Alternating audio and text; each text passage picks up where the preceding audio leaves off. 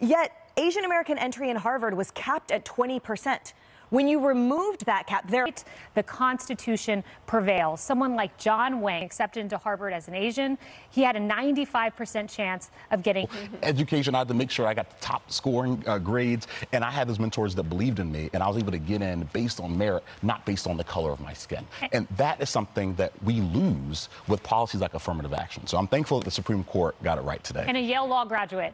Throw that in there. That's right.